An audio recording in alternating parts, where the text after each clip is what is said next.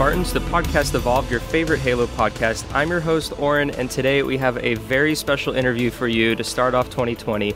Joining us today is Scott Brick, an actor, writer, and audiobook narrator. Welcome, Scott. Thank you for having me. It's fun getting to talk about these books. They've been a lot of fun to work on over the years, so it's nice to be able to chat about them. Yes, you have quite a track record in the Halo narration audiobook format, and we'll kind of dive into that as well, kind of learn a little bit more about you, and as well learn about the audiobook production and sort of pipeline and that whole industry that I think our listeners are interested in learning about. Also with us on the panel, we have Aaron. Hi, guys. So to kind of just kick things off, Scott, if you just want to kind of briefly tell us a little bit about just kind of generally who you are and then kind of how you're connected to the Halo universe, and we'll go from there. Sounds good. I've been an actor pretty much my whole life since leaving UCLA mumble years ago. I was a theater student there, was out auditioning for, film, TV, stage, what have you. About 20 years ago, a little over 20 years ago now, matter of fact, I know the exact date, on June 10th, 1999, I wrote it down in my date book and I checked it years later. On June 10th, 1999, I recorded my very first audiobook, which was a thrill. And my God, it just took off. And 20 years and about 900 books later, somewhere along the way, I don't remember how long ago it was, maybe 5 years ago. It was about 5.5. Yeah, I started doing video game audiobooks. And, I used to play video games all the time when I was a kid, but I hadn't played in years. And first I was approached about doing the World of Warcraft books. I did maybe a half a dozen of those, maybe a dozen, I don't recall. And then it was like, oh, you can do those. How about you do the Halo ones for us too?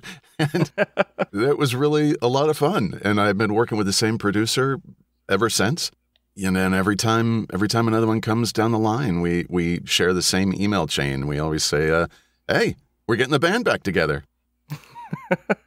My connection to the Halo universe is tangential. I don't do any of the voices in the game, obviously, but when they novelize certain adventures, then they come to me. Well, that's a great introduction because that hits on many different sort of topics that I wanted to touch on today. But yes, in short, you have 13 novels to date, or I guess between novels and short stories with the Halo universe, and we'll dive in to those very shortly. But I wanted to touch on your early acting career. Just after graduating from UCLA, you joined a traveling Shakespearean theater company, and you did that for almost a decade? I did, on and off for a decade. Will & Company. It was a traveling Shakespeare company. We were booked out of the Music Center in Los Angeles. It was an equity production, but my God, it was a hard way to make a living because we were performing for schools, primarily in California, but in some of the surrounding states as well. And my God, waking up at 4 a.m. so that you could be, 3 hours away, getting there at 7 a.m. and swinging a broadsword when you're playing Macbeth, doing that at 8 a.m. for a class. Oh, that was a young man's game. But it was a thrill. I mean, it was the first time I got to, there comes a moment in professional actors' lives where you stand up and realize, hey, I'm a professional now. I'm making my living doing this. So that was a thrill. I have glorious memories of my Shakespeare days. Do you return to the stage or any type of more, I guess, physical acting as opposed to merely the audio? Sure. It's been it's been at least 10 years since I've been on stage. And I think about it all the time. Matter of fact, I was talking to another audiobook narrator, Mark Bramhall, about doing my favorite production of all time. My favorite story of all time is Cyrano. And he and I started chatting, and he says, you know what? I'd love to direct you in that. So, who knows? It'd be wonderful to be able to do it. The problem with stage work is, especially if you're doing a show like that, that's 3 hours. And you're yelling for quite a bit of it. Act 4 takes place, it's on a battlefield. So knowing that I either will or won't be able to record the next day, doing a performance, late the night before would make it difficult to sound like myself the next morning. And, speaking for 8 hours in the studio might be a little problematic. So which is why I haven't done more of it in recent years.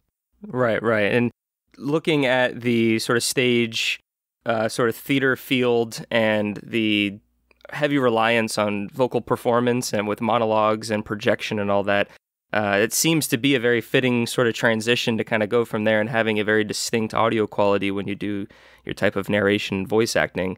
Was that transition as kind of straightforward as you would think it was, or did you also have to kind of take additional maybe voice training to then make that transition once you opened yourself up to the audiobook field?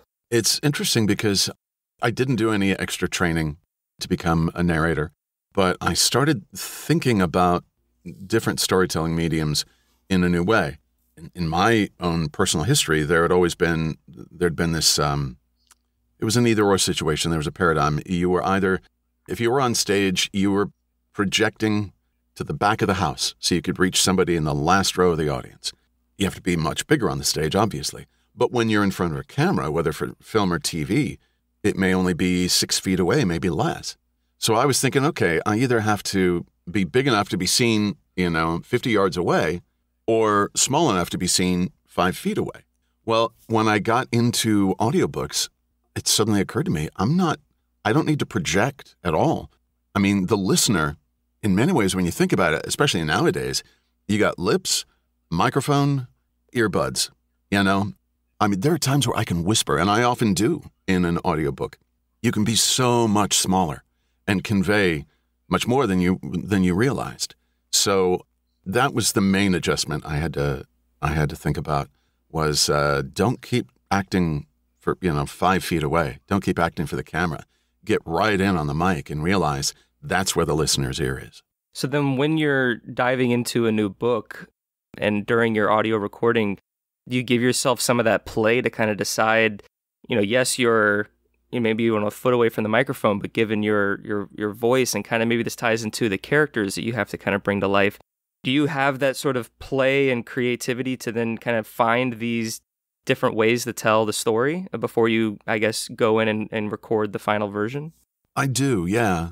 We're given a certain amount of leeway, a certain amount of trust by both the publishers and the authors that we work with.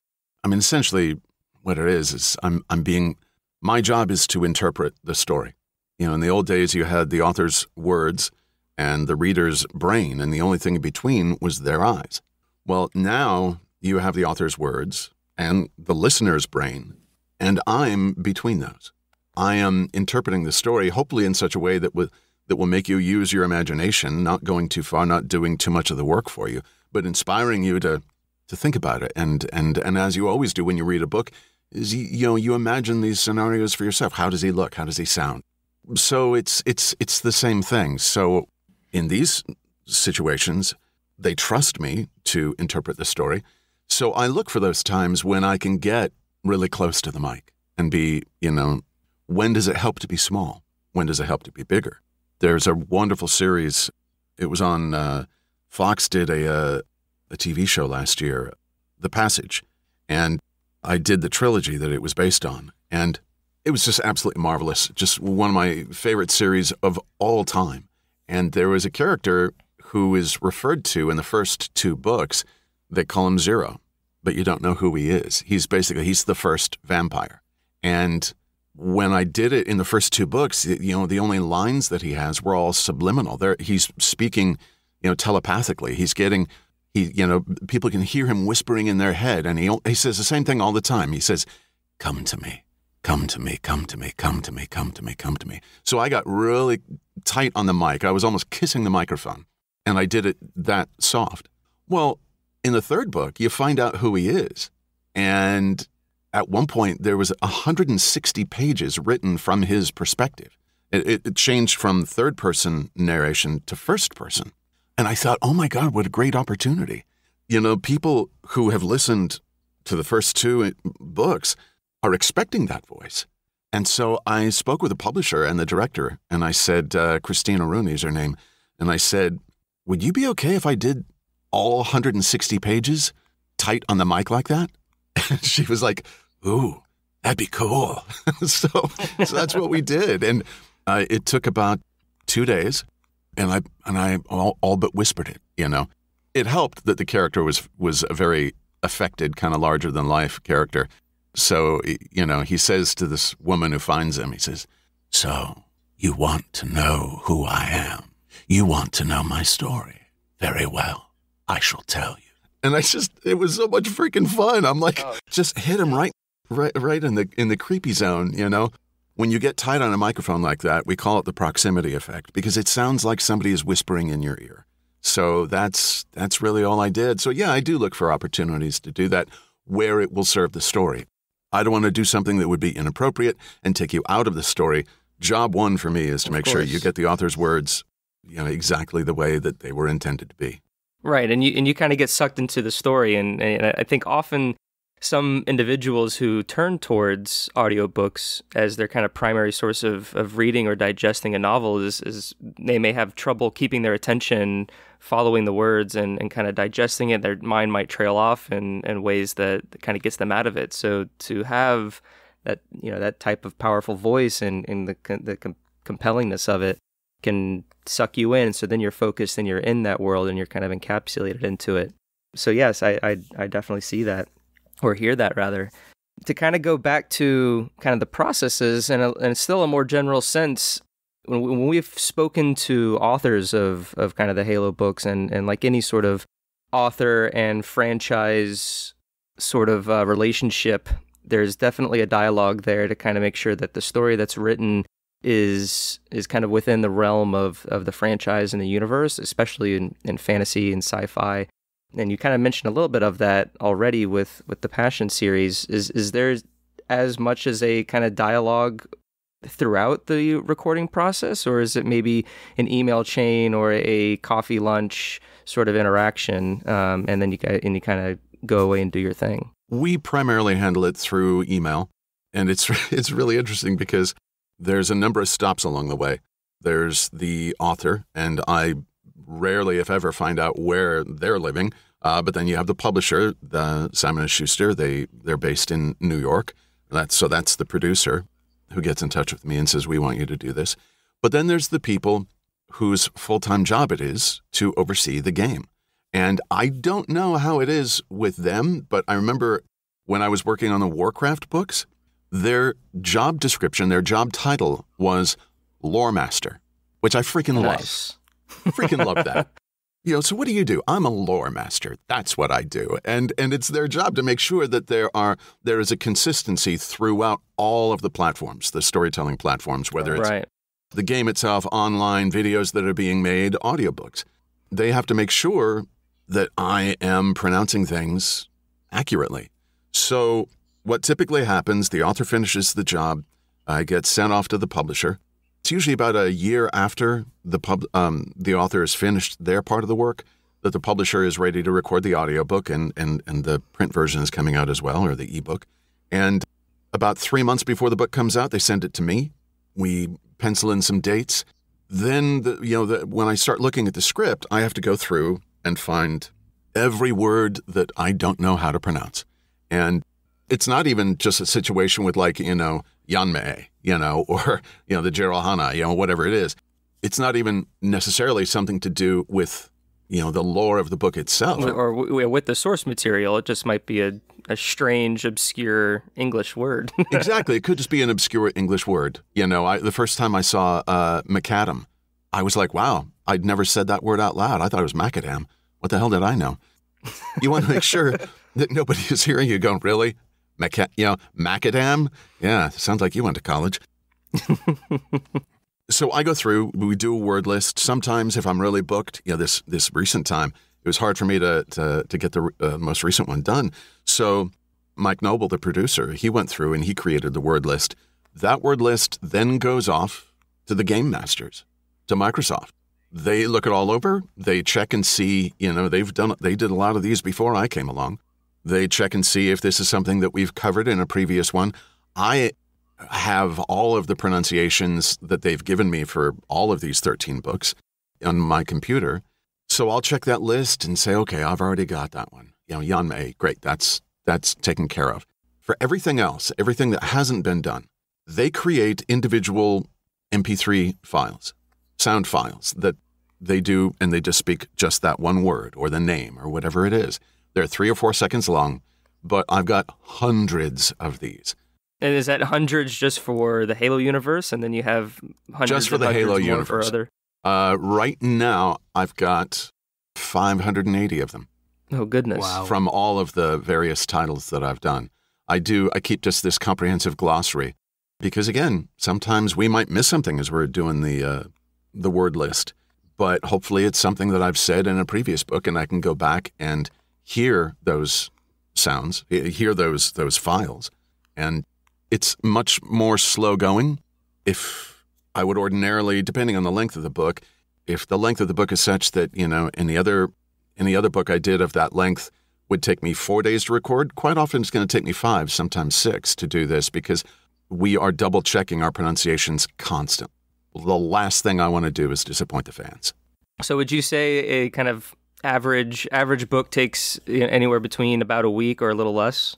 Usually. Given the length and maybe the complexity of the word list? The average book, and I'm not just speaking of a Halo book these days, but the average book that comes out right, is about 100,000 words. That's going to translate into about 11 hours. And I aim to get about 3 hours finished per day.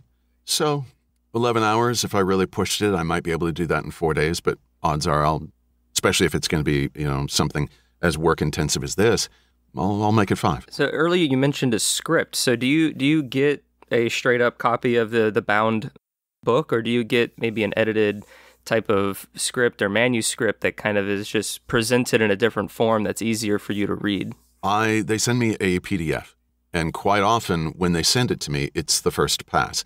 They usually do at least 3 revisions. We call it the recordable. Is the recordable in? No, but we've got the first pass. Well, they'll give me that first pass so I can at least do the word list. So you can kind of do the work beforehand, and then when the first readable is ready. Exactly. You find out what's going on. The revisions, they're going to come, but they're not going to be so drastic that I won't recognize the story on the third draft from the first. That helps me. And then as soon as the recordable comes in, they send it my way, and that's when we jump on it. And then for post-production side, if you kind of know the ins and out of that, or actually, I guess backing up a little bit, when you record, you give yourself a cadence for, I guess, how you interpret the story and all that. But are there also methods and different, not necessarily tips and tricks, but I guess just conventions that you use while recording to make, I guess, the editing, whoever's doing the sound editing, kind of able to do their job a little bit more easier? Because I doubt there's, you kind of give it and pass it off and they just hit, export. There's some form of editing in there. I'm having trouble kind of asking just because I don't know, but in short, are you able to kind of outline what the post-production editing side, once you're done with your recording? There's I'm happy to. There's the part that I do, and then there's the part that the publisher does. I have a general idea what the publisher does, but I can tell you more my process of this. I'm basically going to give them a cleaned recording. What that means is we use a technique called, some people do the punch and roll. And what that means is if I'm recording, if what I'm saying now is written in front of me in a script and I mispronounce a word, or my voice flutters just a little bit, at the end of the day, or lack of hydration, suddenly you can sound a little reedy. Your voice gets just a little thin. And that usually happens on maybe 1 word or 2, and then it goes back to normal. Well, I have to go back and fix that. So what I do is I stop recording. I go back to the beginning of that sentence, and I just punch in from there. It's editing on the fly. When you know you've made a mistake, you go back and you fix it. So that's basically what I have committed to them that I will give them. So there's not going to be a ton of editing, at least in terms of taking out additional takes that I've done. They're going to have to do editing, but I'm making it as easy for them as I can. I don't do the punch and roll method myself. I used to, but I hate it. So it's much better for me creatively to, I learned this trick from a number of friends of mine who do voiceover, more short form voiceover. And that's you go and you get a tally clicker and you see people, counting when lines go in at a sporting event or a concert. I got one here in my hand. You can hear it. When that happens, when you hear those clicks, I'll see a visual representation on my screen because the waveform the line going across like a cardiogram in a hospital, that's going across my screen right now. And if I don't say anything, it's a flat line. But if this happens, well, that's 5 spikes. My editor, the engineer that I hire, is going to go and look for those and take the take after it and butt it up to the take before those spikes. He basically just cuts out everything in between. So you essentially do your own punch and roll without stopping your recording. You kind of you just back up and... I finish the files. I finish my recordings. I'll do each chapter file is, basically one. It's one individual file, and I send it off to my engineer. He cleans those up, sends it back to me within 24 hours. I then send it off to the publisher. Now, the publisher is going to still have to go through it and do the editing. Sometimes, there's clicks. Sometimes they don't typically edit out breaths, but sometimes if your breath was a bit ragged on that take, well, they'll turn down the gain on that. Again, I've only got a general idea, having not been an editor myself, not working directly for the publisher, not being in the room when it happens, but I know that they're looking for the little things like that. Once I've taken out all the additional takes, they're going to go through and do the really important stuff and make sure that it sounds okay. It gets sent to, one of the biggest parts of the process is sending it to a proofer, and that's the QC, the quality control. And that's somebody who is going to be looking at the PDF the same file that I recorded from, and they're going to be listening and reading at the same time to make sure that I am word perfect, that nothing got missed, and paying especially close attention to all of the words that come along that were on that word list that the lore masters have sent me. Right. And the pronunciations are all correct. So that happens from the publisher. The publisher does that, I want to say, twice. They have 2 rounds of it. First round, okay, great. We had, it's a 12-hour book. We have 18 pickups for you to do, as they're referred to. Pick this one up, record it. I send it back. They put it into the final recording. They get it proofed again. If there's any more pickups, great, I do them. Then they send it off to the Halo masters, basically. The people who work on the game, the people whose full-time job it is to make sure that this is consistent. Those lore masters I talked about, they then have to do the final round. And sometimes we get lucky and there's no changes to be made. Sometimes there's a few. There's nothing been ever, huge or drastic. Right. More likely, like it's yan me rather than yan me an S sound versus an A sound, that kind of thing. But again, that's, it takes longer, but I love that dedication. I love the care that they put into it to make sure that this is as the fans know it, as close as we can get anyway. I'm not going to sound like the voices in the video game. You just have to kind of accept that. Right. Like Master Chief and Cortana and all them. It's not Jen Taylor and Steve Downs.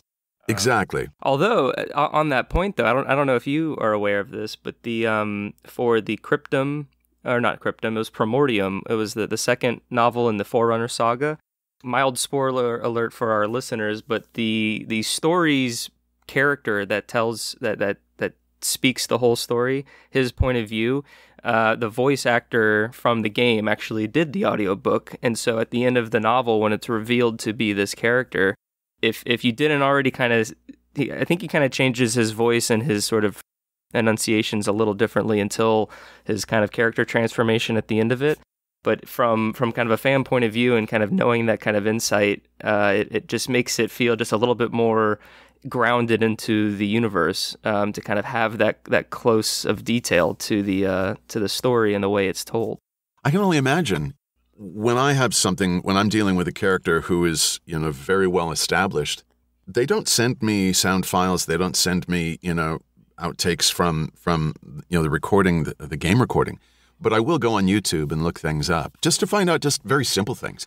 Is this character's voice typically, higher pitched, maybe more nasal in quality? Is it much lower where you kind of, you start getting down into the scraping sound like I'm doing now? I can at least do that. And I try to be as consistent that way as I can with, of course, the caveat that I'm never going to sound exactly like them. Is there a method that you keep to make sure that your voices are consistent throughout any sort of novel? Like if you're dealing with a ensemble of characters for, say, it's a murder mystery or something, and there's 12 different suspects, do you try to get a identifiable voice for each character, or do you kind of just pick the main characters and kind of make sure that those voices stay consistent, or whoever the narrator is for the story? Well, you can do it basically one of two ways. I do both. In Pro Tools, which is the software that I'm using to record, you can drop in markers. And if a character is introduced on page 20, and I'm reasonably certain they're going to be, I know because I've read the book, and I know they're going to come back on page 320 and be really important to the story, I drop a marker in there so I can, anytime I need to, I can go back and listen. Or sometimes what I do is I will write myself some shorthand notes. I learned this from a dear friend of mine, Pat Fraley. He did the voice of Krang in Teenage Mutant Ninja Turtles, and he's a legend in the voiceover business. He and I, we teach voiceover classes together, and he will write himself these shorthand notes saying, okay, this guy right here, no, he'll say, like, this woman's voice, it's George Bush Sr. with a lisp. Yeah, just little crazy things like that. And I remember working on a vampire series years ago, and he had this familiar that was this character that was absolutely wonderful, but he was this drug addict, sleazy guy, and I just thought, oh my God, he's so twitchy. It's like Joe Pesci. And so I just wrote that in my notes, and I never had to go back and actually listen to any of those markers that I dropped in, because that kind of shorthand for me anyway, for my process, I'm like, oh yeah, I know that voice. One more question before we dive kind of into the more specific Halo questions. For audiobooks that incorporate maybe some music melodies or sound effects, I think there was one Halo novel in the earlier era of novels where they kind of had some battle sound effects while they described the battle that was taking place. Do you have any opinions on those type of post-production edits to accompany voiceovers? Do you think those add, or do you think they distract sometimes? Or I got to be honest, I have never gone back and listened to one of my books, not any of the Halo books, not any of my books that I've ever recorded. So I honestly have no idea what gets put on them afterward. But I listen to a lot of audiobooks, and it's a fine line. There's this is a book. This is one person reading you something. Or if there's several POV characters, they might get as many different actors as there are points of view characters. Nevertheless, it's the listener knows it's not an old-time radio broadcast. It's not a dramatization. So I honestly don't know other people's, preferences. When I listen to an audiobook, times I don't want anything, but other times when people put things in, I'm like, oh, that's cool. I love old-time radio. So, I think ultimately it all comes down to personal preference. And kind of the story that they're saying, because it doesn't happen very often, and I can't really recall it happening in recent Halo novels. But Aaron, do you maybe know? It might have been The Ghost of Onyx, or maybe even the first Halo novel, Fall of Reach. I think it's the Cold Protocol. It has a couple of times where it gets into, they'll have like a dramatic battle section, and suddenly uprises the like dramatic guitar music and a few things like that. It happens a few times, but then again, they did a few different things in like the early Halo novels, because they seemed to bounce around. You only ever had a narrator for maybe 3 books, and then they moved on again, and then they just picked yourself and went with it. And it's been kind of nice and consistent, because sometimes you'd get between narrators and you'd find that the name of a species changed in the early books, and it would bounce back and forth. So I kind of like the routine, the system they go through now seems to work for them, because it's all pretty consistent these days, which is nice. And I couldn't thank you, and I couldn't say whether that's changed any, because again, I wasn't involved in the franchise from the beginning, from those first audiobooks. But I know, look, the buzzword these days in audiobooks of all kind, but especially these that need a lot more care, is consistency. Listeners hate change. I know I do. I don't like it when narrators change. I'm a book fan, an audiobook fan, just like other people are, which is why I've saved everything they've ever sent me, every reference piece that they've ever sent me, because I want to make sure that I don't start doing it differently. That if I'm not paying attention, it suddenly shifts. I learned that lesson. I've done 20 books in the Dune franchise, starting with Frank Herbert's original 6 and then tons of prequels and sequels. And I've got almost, gosh, I don't remember. I want to say I've got about 2,500 words in that audio glossary. You know, the fans deserve it. They deserve that consistency. Even if it's extra work for me, that's fine. I'm curious, while you're talking about extra work and consistency, do you ever find any voices or anything you do in the Halo novels particularly taxing? I know you do a particularly good, like, raspy, grumbly, deep brute voice, but is there anything like you find at the end of a recording session you're just done for the day? Yeah, it's that voice that you were talking about. You know, when I have to do the brutes, there are times, and I learned this from Jim Dale, who did the Harry Potter audiobooks. He couldn't do Hagrid's dialogue on the same day as the rest of the recording. So he would read everything else except for Hagrid's lines. And then he would read the attribution, you know, the part of the sentence that came after the quotation marks that said Hagrid with a laugh, said Hagrid to Harry, said Hagrid to Hermione, whatever. He would read all of those during the week. And then on Friday, before going home, in the hour or two at the end of the day, he would get into that, you know, Harry, you know, that kind of voice. And he would do the dialogue only. And they would splice it in. They would edit it in with the attribution he had read days before, you know, oh, Harry. And they'd do the clip and then, you know, the click, and then it'd be like, said Hagrid with a laugh, you know? And that was genius. And it gave him the weekend to recover and be able to be good to go the following Monday. And I just thought, wow, that's where skill becomes an art. You know, when he just realized, okay, this is my limitation. I've had that several years ago, 5 years ago, I think right at the beginning of when I was doing the Halo books. I had to have my thyroid removed, and they stretch your vocal cords. Your laryngeal nerve sits right on top of the thyroid. So they had to stretch mine in order to get to the two lobes you know, on each side of the throat. And my voice was thrashed after that. So I told the publisher, I said, I'm not going to be able to do that book next month. You have to get it to me early because I just will not be able to do that voice. And they were, my God, they were wonderful. They did everything. They just went above and beyond so that I could do it at a time when I could. That really brute voice going. So yeah, working with them has been a dream. Aaron, do you have any other sort of questions you wanted to add that kind of talks about the audiobook recording process, or do you want to dive into some Halo knowledge? I think we can dive in. I think we've covered most of it now. Like I said, it's just, I was always curious about when I listen to an audiobook, sometimes I'll notice a point where you can hear two different sessions in a recording with occasionally, but then I sit and wonder, how many splices have I missed during the last half an hour that I've noticed this one? You know, how many takes have been cut together seamlessly that you can never tell? So it's always fascinating. It might be a matter of, you know, what you had heard previously was at the end of day 2, and then the next take is at the beginning of day 3, because people's voices warm up every day, which is why I don't typically record first thing in the morning. I wait. I wait until my voice is warm. I wait until I've hydrated a certain amount. I have 2 liters of water before I even sit in my booth because I know that's what's going to make me able to speak 8 hours later is that all the water drinking I've done early in the morning.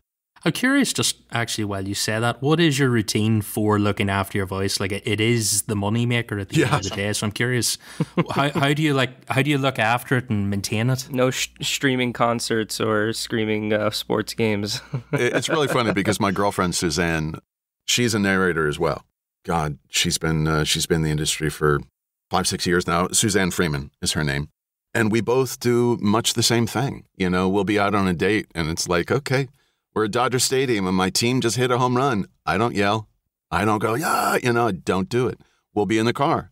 You know, great song comes on the radio or, you know, we're playing something off our phone and I don't sing along. Well, now that's no real great loss, but, you know, certainly no karaoke singing either because it's, for us, it's preventive medicine. I have to make sure that I'm going to be able to record tomorrow. Beyond that, it's primarily water. For me, it's hydration. And a few other things like I use a lip balm to make sure my lips don't smack and I don't pop my peas. I've got a pop filter between me and the microphone. So in case I do pop a pea really really hard, those pop filters quite often will lessen it. Yeah, to kind of diminish the spike. So to date, like we mentioned earlier, you've produced 13 audiobooks for the Halo universe.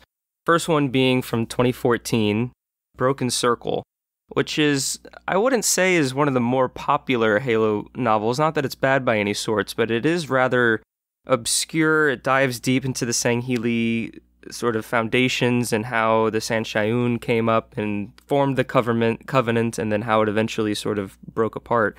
Was this novel your introduction to the Halo universe? Absolutely. I had never played the game. I still haven't. I'm so busy, I don't have time. It was the same way when I was doing the Warcraft books. I didn't have time to go and play the game. And I knew, God, I love video games so much that I knew if I ever started playing, boy, that would be that'd be a hole I would never emerge from. Once you get sucked in, you'd have quite a backlog to kind of go through and get caught up. So, yes, it was. And the producers, again, I can't say enough about Mike Noble. He's just gone above and beyond. It's so funny. I was saying earlier, all the steps in the process. What I forgot to mention was that our editor, Fen, he's in New Zealand. It's so really these projects just bounce all over the globe before they arrive in your Audible app or however you're listening to it. But yes, everybody along the way, everybody was, all those steps in the process, everybody was helpful to me, saying, okay, this is how it's done. Okay, let me do this voice. Well, the way it's been done previously was this. Okay, great. I'll do my best. I'll try to accommodate. And it's really been wonderful, especially being on the series long enough now that when I see certain books are clearly a sequel of one that came out, 2 years before. I'm like, oh, great. I've been wondering what happened. It's really been nice to have that continuity. I have to tell you something. One of the coolest things that's happened to me while working on these books was when I was asked to do, I want to say this was a few years ago now. I'm looking it up here. It looks like I did this one in 2016. Halo Fractures, which was a short story collection. Yes. I didn't realize, but a dear friend of mine, an old friend of mine, somebody I'd known for decades, actually wrote one of those stories. It was John Jackson Miller, and he wrote the story Defender of the Storm in Fractures. And John is a guy who I knew from when I was a professional writer, when I was writing articles about comic books and science fiction and toys and games. He used to work at Comics Buyer's Guide. My favorite article I ever got to write, I pitched it to John, and he was like, oh my God, great. It was Who Killed Gwen Stacy, to find out whose idea was it, how did it happen. I got to interview all of the usual suspects, everybody who worked on the issue that was still alive at the time. And John, man, he just transformed it. He made that whole issue about that one story. So I will always, John Jackson Miller's going to drink free forever in any bar that I'm in. And all these years later, he had quit the magazine game to be a full-time writer. And it was like a blessing in my life. It was like a privilege getting to record one of his stories in my new career in audiobooks. So on your website, or actually, did you do the audiobook for Into the Fire and on Fractures? Because you did eventually do Smoke and Shadow, and Into the Fire, I think, was kind of the first couple of chapters of that same novel. So I'm sorry, was Into the Fire in Fractures? Into the Fire was in Fractures. Yes, I did. And it's kind of the prelude to the full-length novel Smoke and Shadow. And that's what some of the stories were in Fractures. It was kind of the anticipation and the lead-in to either a full-fledged novel, or I think it was kind of like almost like an in-between story between two novels. It was like a launching point. Yes. But on your website, Smoke and Shadow is under your Scott Picks sort of section for science fiction and fantasy, and you also have your Dune and Do Androids Dream of Electric Sheep, which is the foundation for the film franchise Blade Runner, as well as Atlas Shrugged. So is there something about Smoke and Shadow as you were reading that you really enjoyed for that story to kind of put it in the same league as these other deep sci-fi fantasy novels? Well, the thing is when I do those picks on my website, something you have to know about narrators, we always fall in love with the books that we're working on now. It's like, oh, this is my new favorite book. Wait, I thought that was your new favorite book. Well, it was, but now this one is. when I wrote that, when I came up with that list, we had just done that book, and I was very impressed by it. But also, in terms of, sci-fi, I do my best on my website to say, okay, if you like mysteries, take a look at these. If you like science fiction, take a look at these. But people who like mysteries, the Raymond Chandler novels are going to be a lot different than the mysteries by Greg Hurwitz or Nelson DeMille.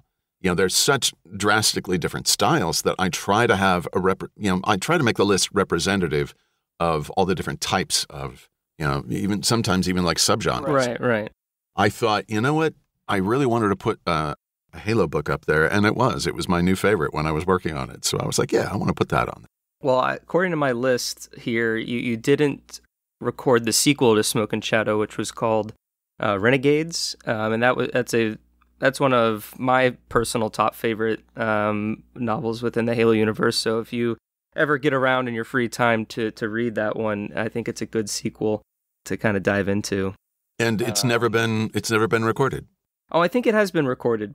Renegades, and I think it's the Battleborn books, they switched to a female narrator for both of those, because Renegades is all from the point of view of the female lead characters. Why I wonder, did they just want to switch over to that? That's the thing. You typically the audiobook industry is very gender and ethnicity centric, right? So if a book is being written from the perspective of a black man, they're going to get a black man to record it. If it's a Chinese woman as the POV character, they're going to get an Asian woman to record this. But it's primarily it goes by gender. If the main character is a woman, it's going to be very rare when a man narrates it. I did on the Chronicles of Thomas Covenant because the last 4 books are written primarily from Lyndon Avery's point of view. But I had done the previous 6 books in the series, so it was like, well, let's just go ahead and stick with what works. But yes, that I can totally see why they would make that change. I'm curious, when you talk about like a publisher sticking with what works with a narrator, how, in terms of Halo, I don't know how much you can talk about, but did they sign you up for a few books as a deal, or did they just come back to you and say, we like this narrator, we keep this narrator? I'm curious how you've ended up with 13 of them. That's just the way it's been. It's like always a 1-book contract. I mean, certain authors that I work with, it doesn't usually happen on the publisher's part, but certain authors I work with, if they switch publishers, they've got it in their contract that I'm going to be doing their audiobooks, and that's really nice. It's happened with a number of different publishers. They've said, great, welcome into the fold. Keep doing these books for us. But it's not usually done from the publisher's perspective. They won't come to me and they say, hey, we want to re-up you for a dozen new Halo books, over next 5 X many years. Right. Yeah. Well, in many ways, look, Bob Bergen, he's a friend of mine, and he's the voice of Porky Pig, and he has been for over 20 years. He auditions every year. Every single year, he auditions for it to make sure he's still the best man for the job. And, look, I think that totally works, If I wasn't the right man for the job, then they should get the right man for the job. So I'm fine with it. Have you ever auditioned for a narration audiobook? Oh, sure. Yeah, it happens all the time. And you kind of get just a section or like a few pages or one chapter and kind of record, and then I guess the publisher then listens to see. I mean, that makes perfect sense. I don't know why I didn't. I'm acting surprised. Well, it's funny because sometimes I'll audition and I won't even know that I'm auditioning. And what I mean by that is, this happened years ago with a series by Janet Ivanovich. She has had these best-selling novels, the Stephanie Plum novels, again, for decades, and Lorelei King narrates them. But she wanted to start a new series called the Fox and O'Hare books. And it was more from the point of view of a male lead. And so I walk into the publisher's studio one day and I get told, hey, good news. You landed the new Janet Ivanovich book. And I said, what? I'd never heard of it. They said, yeah, the audition went really well. I'm like, what audition? I didn't audition. What they had done is they had taken, the publisher, knowing what type of book it is, they would go and they would find a book that I had done in a very similar vein. And then they might go to, Ray Porter, or they might go to, Simon Vance. He's British, obviously, but, nevertheless, you go to, some of the usual suspects in the industry and you say, great, what are the books that they've done in the similar genre? And they grab like a 5-minute sample and they send them to the author. And they make their decision. I had that happen about a year and a half ago when the Jack Reacher novels became available. The previous narrator, Dick Hill, retired. And, oh my God, I was a massive fan of that series. And so I was on pins and needles for a month while the authors, Lee Child, while they're making their decision. And, sometimes you book them, sometimes you don't. And sometimes you don't even know that you were up for it. So it's kind of funny. That is interesting. Yeah, you do have a literal resume that people can listen to and kind of decide for themselves in their sort of searching process. So do you have a personal favorite Halo novel that you've narrated? I don't. Or does it kind of just keep changing as you get the next one and then, oh, that's my favorite until the next one? That happens a lot. I really have to say it does. It just, I love, look, I grew up playing video games, playing Dungeons and Dragons and I love this idea of a shared universe. And much the way nowadays, you got the James Bond novels. I mean, these novels have been going for 50 years and new authors are contributing to it. I'm like, I just love the fact that the story is ongoing, that we get to hear more. So every time a new book comes along, I'm like, oh, so that's what happens. I've been wondering. Great. I'm in. I'm hooked. Is that sort of the same sort of mindset for like the Dune series, for instance? You said you narrated 12 stories within that series. Are there? I think there's been 21 so far. Yeah. Yeah, it's the same thing. It's like getting to, learning what happened to Duncan, Idaho after Chapter House Dune. That's marvelous. I spent 20 years wondering what was going to happen. Finding out and being the first person to find out because, I record these 3 months before everybody else gets to see them. I want to go online so bad and say, look at me and doing my happy dance going, I know what happens, but I can't do that because that'd be really unprofessional. Right. I'm sure there's NDAs and stuff against you as well. I will say though that you asked about favorites. I really have a fond spot in my heart for that short story collection and getting to work on John's short story and Fractures. Yeah, the short stories sort of, they're just those collections. I think that's the second or third short story, as well as just a few short comic book stories that 343 have done. And it's great to get these bite-sized pieces that are throughout the Halo universe in different time periods, because it's so interesting that each time period so distinct and different conflicts and characters to then go from that or focus, for 11 to 12 hours reading one story. It's a nice breath of new air to kind of get those stories out.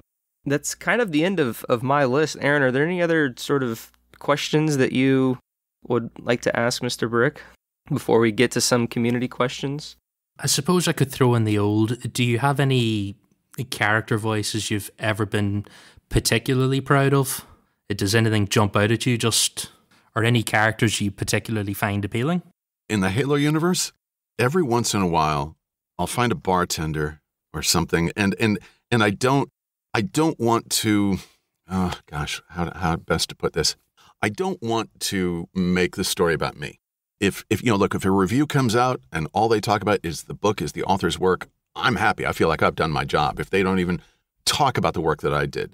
And one way you can really hijack an audiobook is to do, huge character voices and something like hugely recognizable. But years ago, I got to do a book in it was a Stephen R. Donaldson book, and there was a character called The Bill.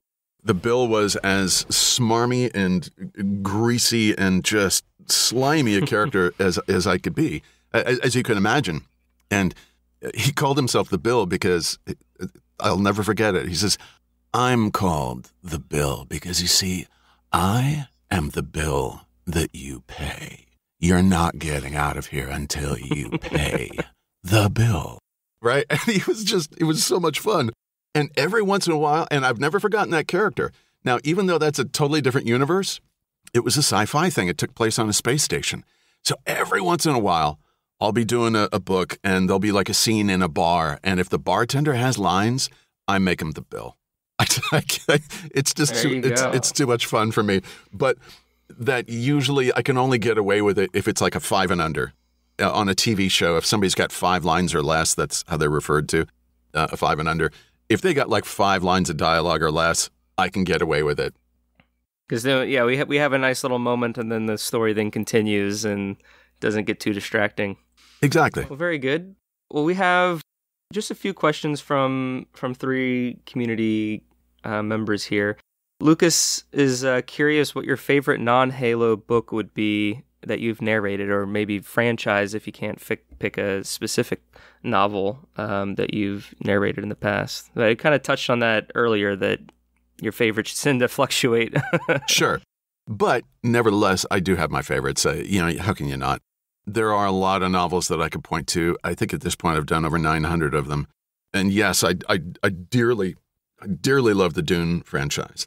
But speaking as a fan, I discovered the books when I was a freshman in college, and I will never forget sacrificing my first quarter at UCLA, sacrificing my finals week, because I couldn't take the time to study because I had to know what happened at the end of Lord Fowl's Bane. The Chronicles of Thomas Covenant, The Unbeliever by Stephen R. Donaldson, they are my favorite books of all time.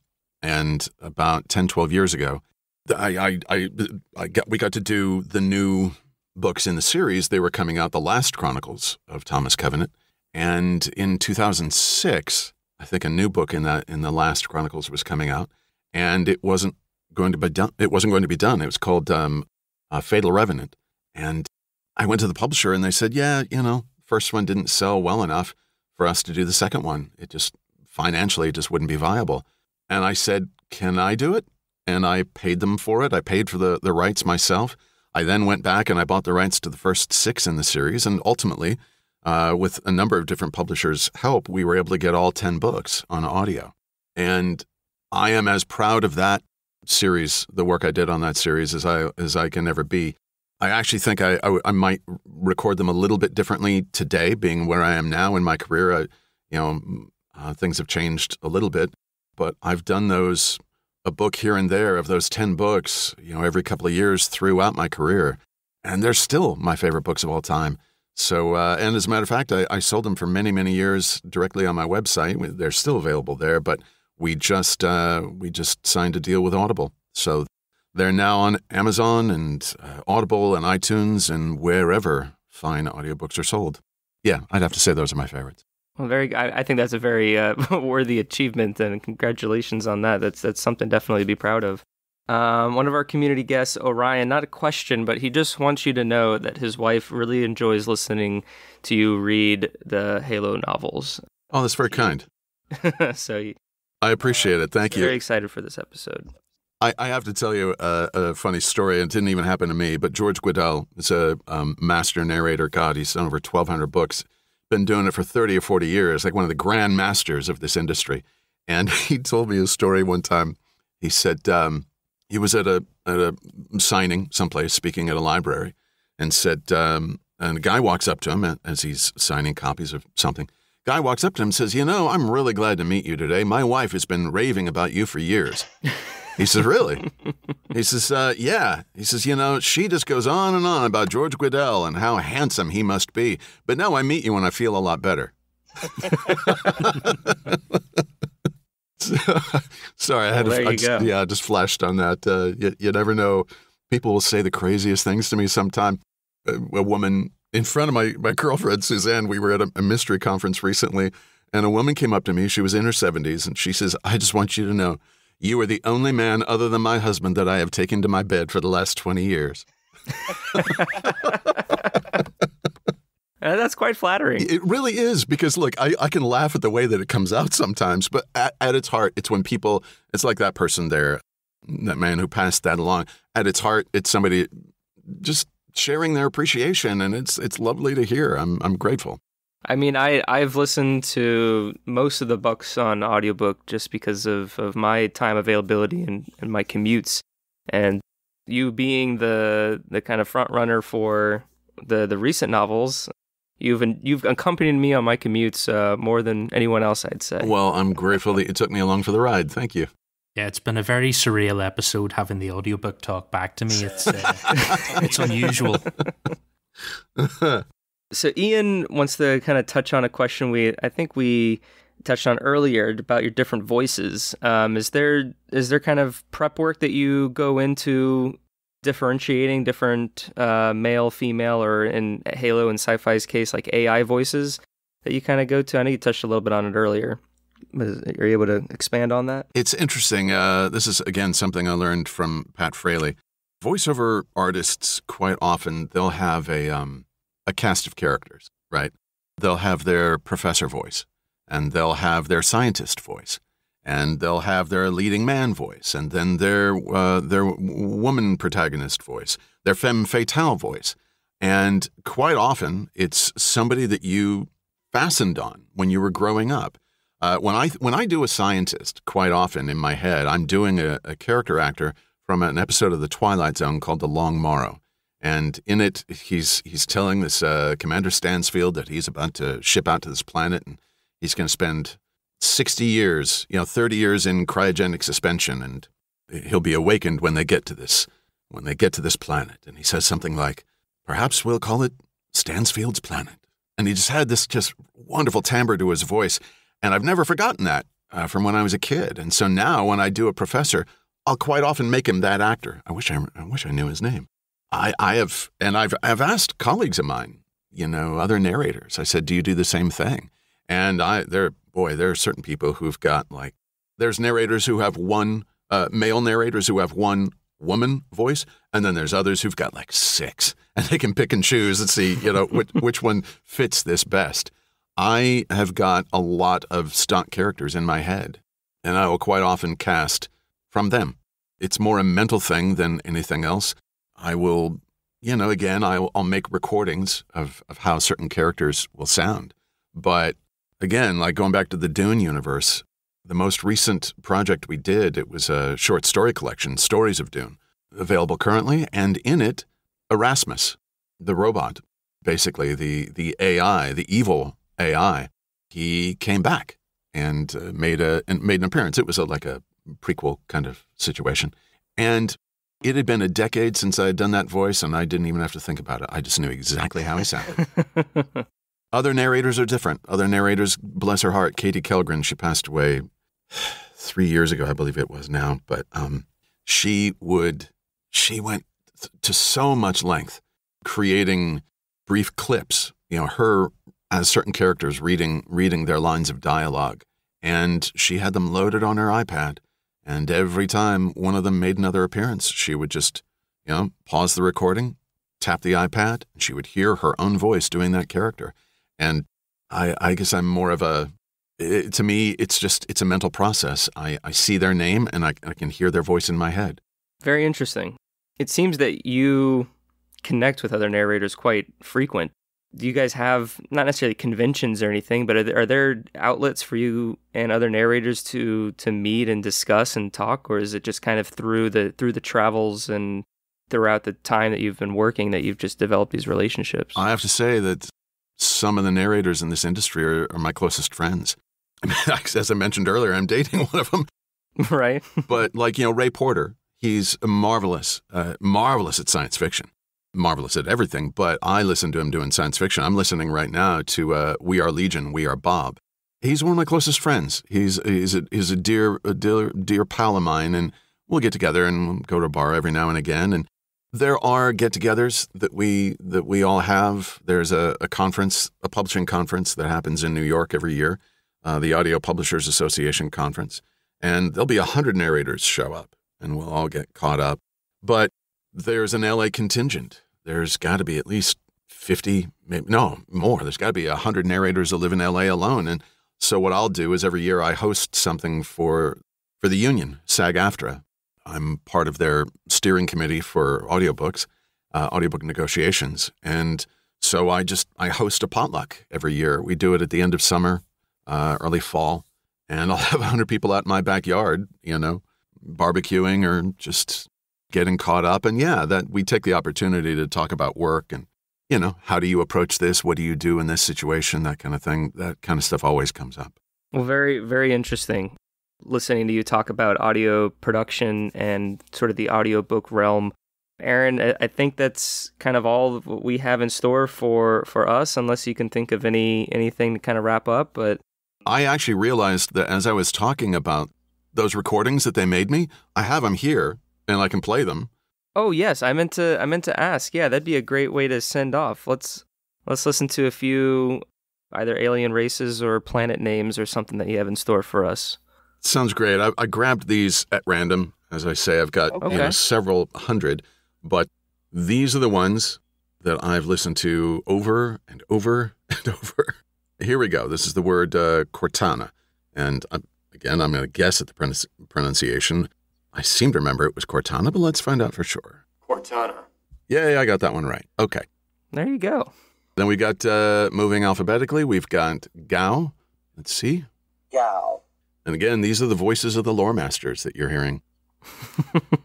Again, they may not call themselves that, but that's that's the way I think of them. Right. No, we've been in communications with several of them as well over the years, and the different sort of like franchise writers, I think, are some of the titles that they have that kind of keep the lore in check. Sure. Well, it's so funny because there's two guys who every recording that I've ever received was done by one of these two guys, and those two voices that you just heard, and I've never met them. And I really kind of want to, because I'm like, oh, man, I've been listening to you for years, which is so funny because that's what people say to me. Right. Man, you have been helping me. I don't even think they know what a huge help this is. Okay, here we go. I'm trying to remember how this one's pronounced. Kasha Highlat, I believe. Let's find out.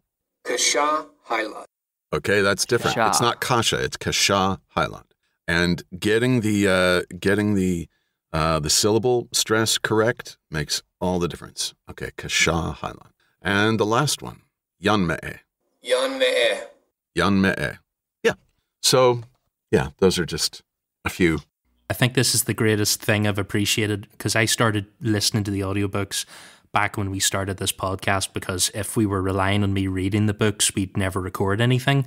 I'm just very slow.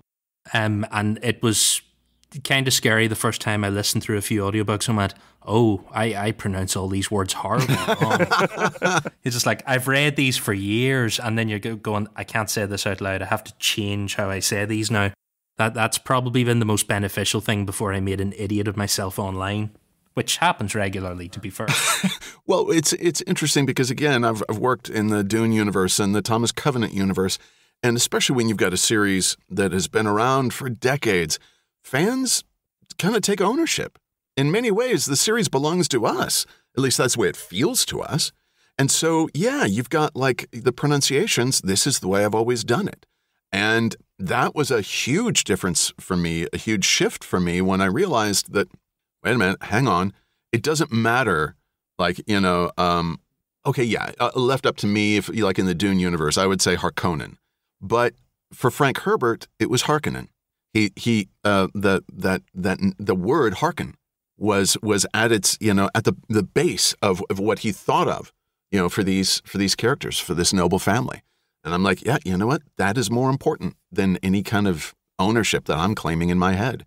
So every time since, it's Baron Vladimir Harkonnen. And it's helpful when we do our book club series after a new novel comes out and we all read it and we talk about it on this show. There is a divide between audiobook listeners and physical book readers within our little panel. And Aaron and I will always say, oh, well, the audiobook narrator pronounces it this way, so this is how it's pronounced. And we kind of have that chip on our shoulder a little bit, so it always invites some fun debate. A little bit of pushback, I would imagine. Yeah. Well, Scott, this has been an amazing hour talking with you. Like you said, you have been told over the years, we've been listening to you over the years, and being an audio podcast show, I imagine a lot of our listeners feel right at home that listen to audiobooks as well. Is there anything you want to share with us and our listeners that's going to be upcoming with you, or maybe what your latest audiobook I don't know if you know which one came out recently since you record them all 3 months in advance or however much, but is there anything you want to plug or advertise, so to speak? Yeah, I'm really excited. I know I've mentioned the Dune universe a lot in this podcast because I know I'm speaking to members of my tribe, other science fiction fans. The only book in the Dune story, and I use that word specifically, in the Dune story that hasn't been told, is the story of Frank Herbert. But over 10 years ago, almost 15 years ago now, Brian Herbert, his son, who took over writing the franchise with Kevin J. Anderson, the prequels and the sequels, Brian wrote this lovely biography of his father, and he called it Dreamer of Dune. And it's, to me, we did the saga, we did the Dune saga, but to me, there's more. There's the Dune story, how it came to be, and how this man, God, how he formulated all of this. We talk nowadays about world building, but it wasn't called that back then in 1960 or whenever it was he first started working on this. And there's been a lot of attention paid to the franchise recently because there's that the new version, the new film is being made, and I cannot wait for that to happen. And Brian and I, we have been working on getting Dreamer of Dune done on audio, and it will be available by the time the movie debuts. Hopefully, in the next 6 months, we'll have it ready to go. Maybe mid 2020. It's been a labor of love, certainly for him, but for myself as well. Very good, very nice. Yes, we'll be checking that out. I'm looking forward to the Dune film as well. As quite an all-star cast. Oh man, we'll keep that on our radar. Scott, yes, like I said, this has been great. We love interviewing all the different sort of individuals that are connected to this ever-growing franchise of Halo. I recommend to you, if you do have the time, to listen to Halo Renegades. Judging from how we've been talking, that novel is a very strong addition to the Halo universe. And like I said, it's a sequel to Smoke and Shadow, if you remember and recall that story. I'm actually excited because I never knew that this book existed. Sadly, I pretty much only know what happens if I'm asked to narrate it. Right. Getting to hear that there's going to be more of the story that I'm not aware of, that'll be wonderful. And fingers crossed that there's a third one to round out the trilogy. Nothing confirmed yet, but given where the story goes from at least a lore point of view and what we try to interpret from it, it has some good implications on what could come in the, quote, present timeline of Halo and the Master Chief. But for our listeners, thank you all for listening. This has been Podcast Evolved. You can find us at halopodcast.com. We'll be continuing our interviews throughout the year, as well as our mission debrief segments and our road to Halo Infinite when that releases later this year. Scott, the new Halo game comes out at the end of this year, so you have a couple more months to play the other 5+ games. Man, there's a lot more of the story to tell. Can I say one last thing, if I may? I want to thank both of you guys for having me on. This has been an absolute pleasure and a privilege to get to talk directly to the listeners. And I just want to say thank you to all of them, to all of you listening to this. I'm really, really grateful. Audiobooks has been the best thing in my life. Everything good in my life I got through being an audiobook narrator. And I'm hugely grateful every time somebody gets in touch and says, thank you. Hell, even times when people get in touch and they're like, I didn't really like your work, or, I didn't like this book. I thank them. I say, well, I appreciate you giving it a try. I'm grateful for that. Anytime somebody picks up something that I've worked on, I'm thankful. So I just want them to know. Well, that's very flattering. Thank you as well. And we can't wait for the next one. We're anxiously waiting for whatever novels are coming out in 2020. With this being a big year for Halo, so hopefully you're slated on one of those, or very soon in 2021. Jeff and Frankie, if you're listening, you know the email address. You know who to call. Well, with that, Scott, if you want to join us at the end of all of our episodes, we kind of, we don't shout, but we kind of just have a good hurrah. We say evolved, if you want to join us. And with that was our episode. And until next time, everybody, evolved.